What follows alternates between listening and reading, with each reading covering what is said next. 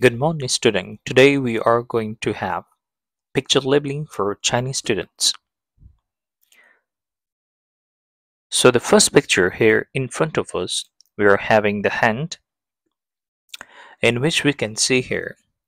We can start from the forearm bones. What we can see, that is here the radius, and here we go the ulna.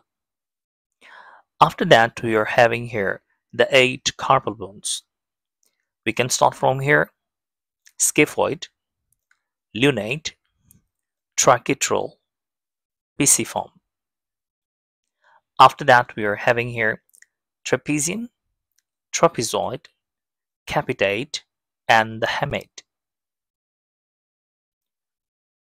Then we are having here the 5 metacarpals. Start from the thumb side: first, second, third, fourth, and the 5th metacarpal. In the thumb, we are having the 2 phalanx: proximal, distal, and rest of the fingers we are having the 3: proximal, middle, and the distal. The next picture is showing the anterior view of the knee joint. Let's talk about the bones first. This is the femur. We got here the tibia. We got here the fibula. And here is the patella. We talk about the articular cartilage here. That is the hyaline cartilage here, here, and here.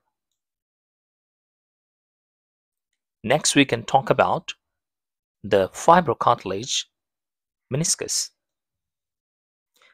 This side, this is the medial meniscus, and this one is the lateral meniscus. Now we can come to the ligaments. Start from the middle here.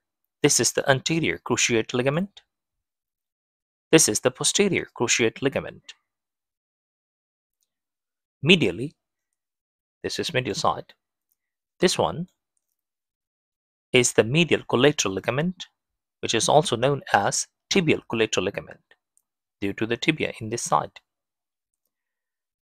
And the laterally, this one is the lateral collateral ligament or fibular collateral ligament.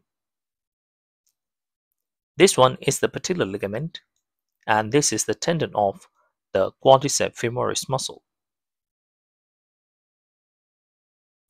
Next picture, we can see the frontal view of the muscles of the face. First of all, this big one, we can see the frontalis muscle, which is the frontal belly of the occipitofrontalis muscle. This one is the temporalis muscle. Around the eye, orbicularis oculi. Around the mouth, orbicularis oris. On the nose, this one, nasalis muscle. From the zygomatic bone, this zygomatic major and the minor muscle.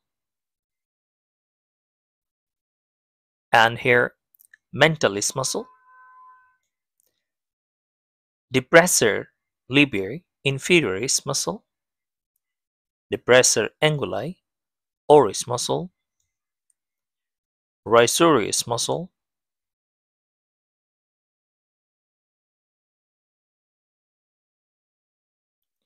We can see here stomach, frontal view. Let's talk about what structures we can find here. This part of the stomach, we call that cardiac part. And this dome-shaped upper portion, we call that fundus. And the rest of this part, we call that body of the stomach. And this part, we call that pyloric part, in which we are having pyloric antrum and pyloric canal. We got here esophagus, we got here duodenum.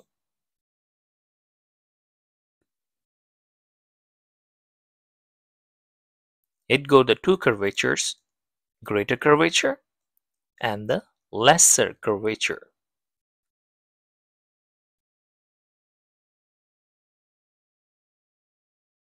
This one here is the cardiac notch, and this one here is pyloric.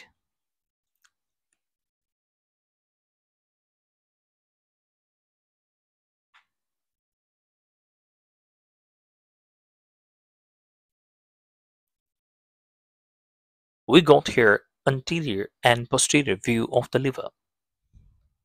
Let's see that the more superiorly we can see diaphragm. Here we go the left lobe, here we go the right lobe. This is the falciform ligament. This is the gallbladder. We got here bare area, inferior vena cava, caudate lobe, quadrate lobe, round ligament or ligamentum teres hepatis, ligamentum venosum, gallbladder with its duct, cystic duct, common bile duct, portal vein, hepatic proper artery.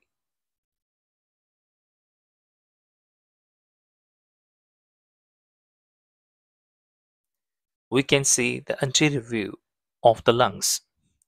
Here we got the left lung, here we got the right lung.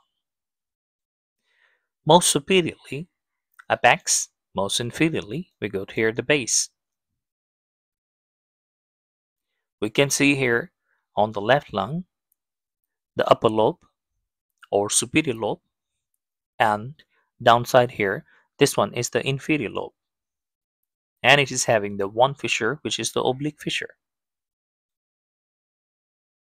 This is the cardiac notch, and this one is the lingual, tongue-like structure. On the right lung, again the same thing, apex, base. This is the superior lobe. This one is the downside middle lobe, and here is the inferior lobe. 3 lobes here. And 2 fissure. This is the horizontal fissure, and this one is the oblique fissure.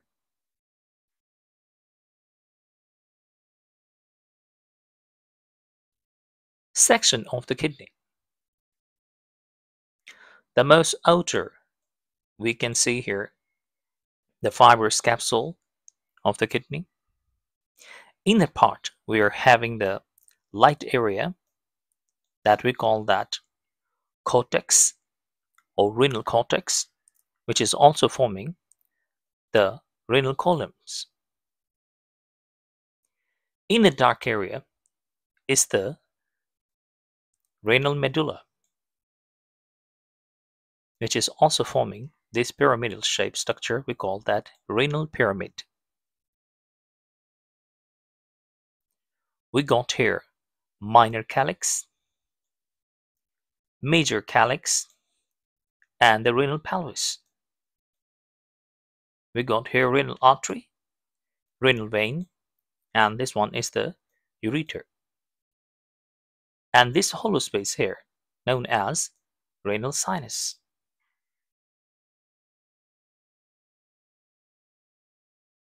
We can see here the sagittal section of the male reproductive system. We need to identify, first of all, the testis.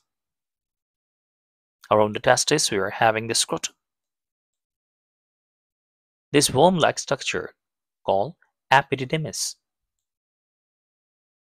This duct is known as ductus deferens or vasa deferens. Now, we identify the 3 accessory glands of the male. Seminal vesicle, prostate, and this small one is the bulbourethral gland, also known as Cowper's gland. Here, this one is the ejaculatory duct.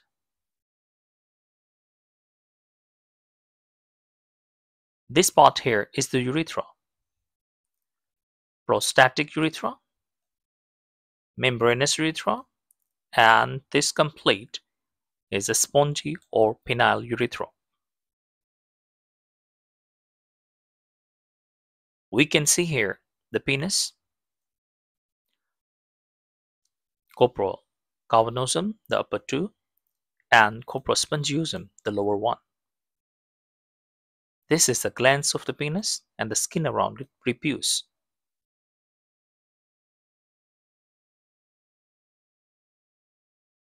This is the urinary bladder, ureter, and the rectum and anus.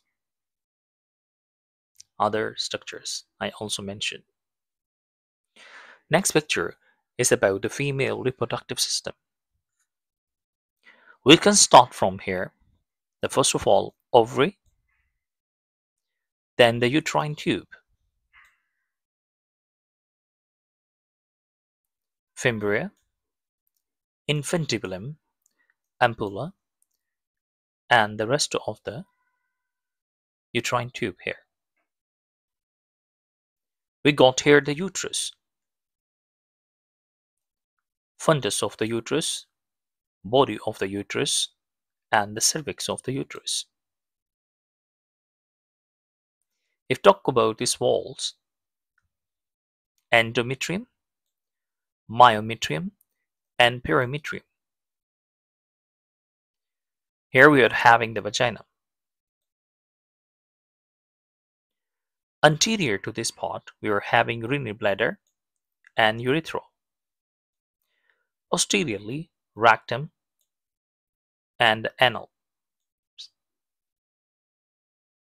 We got here clitoris, labia majorum, labia minorum.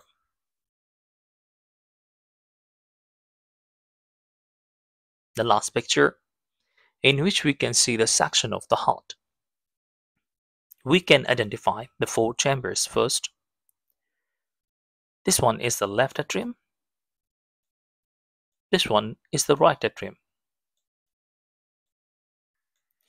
This is the left ventricle, and this one is the right ventricle. We are having here pulmonary veins. We got here superior vena cava, inferior vena cava. This is azygous vein.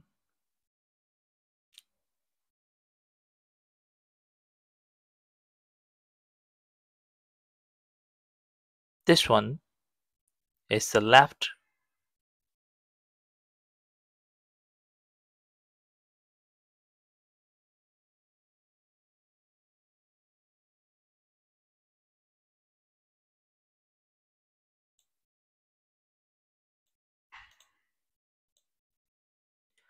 Now this one is the last picture, in which we can see the section of the heart.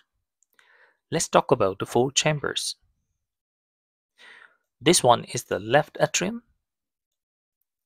This one is the right atrium. The upper two chambers. We got here the left ventricle and the right ventricle. Lower two chambers of the heart.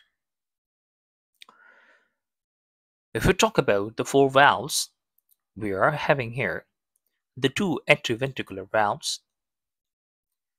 This one is the bicuspid, also known as mitral valve, and this one is the tricuspid.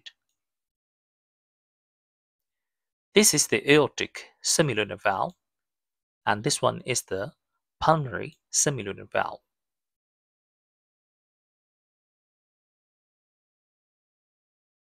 Between the two atria, here we can see the septum, interatrial septum, and between the two ventricles, we are having the interventricular septum.